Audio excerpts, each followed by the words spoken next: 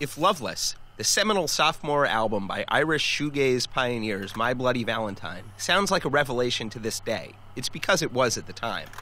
The brainchild of noted perfectionist and sonic auteur Kevin Shields, Loveless was an album big enough to kickstart the band's career, help bankrupt their label, and popularize a movement that still leaves ears ringing today.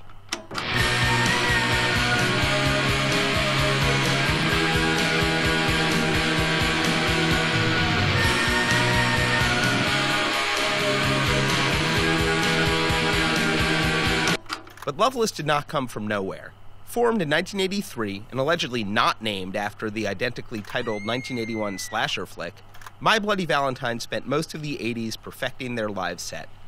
By the release of Isn't Anything, their first full-length studio album in November of 1988, the band had found a sweet spot. Influenced by the Jesus and Mary Chain's 1985 landmark Psycho Candy, as well as 60s pop music. By this point, previous vocalist David Conway had been replaced by singer and guitarist Belinda Butcher, who also provided lyrics.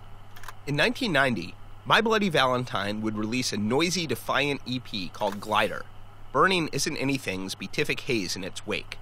Brian Eno hailed opening track Soon as a new standard for pop. Glider, and its equally inventive follow-up EP, Tremolo, formed the runway from which Loveless took off.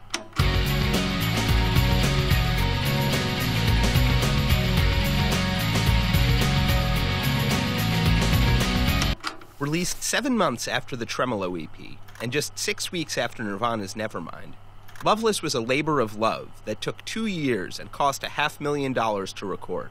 While Kevin Shields has defended his band against accusations of single-handedly bringing Creation Records towards bankruptcy, the album's long gestation period proved both mentally and physically taxing for all involved. Both Shields and Butcher experienced bouts of tinnitus during the recording sessions, while Shields claims to have spent entire months without seeing daylight. The studio schedule was intensive, plagued by faulty equipment and Shields' increasingly obsessive habits. The tambourine part alone in To Hear Knows When allegedly took an entire week to record, but the results were staggering.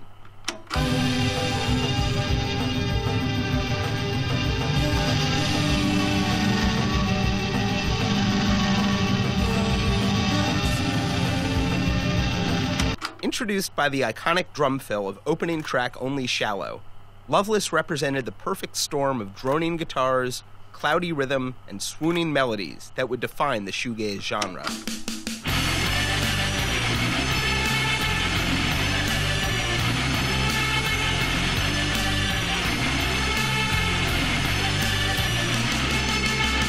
With Loveless and the confrontational wall of sound production style it introduced, My Bloody Valentine rightfully earned their place as a leading light, influencing bands such as Radiohead and the Smashing Pumpkins.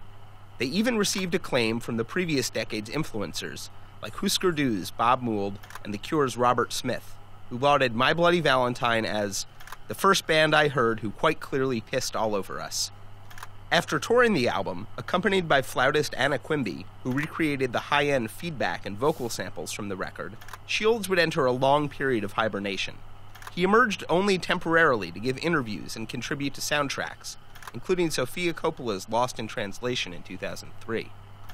Talk of a follow-up album remained hushed and cryptic, but even while My Bloody Valentine was inactive, Loveless's influence never went away.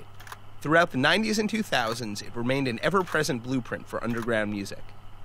In 2012, they issued long-awaited remasters of all their work, including Loveless.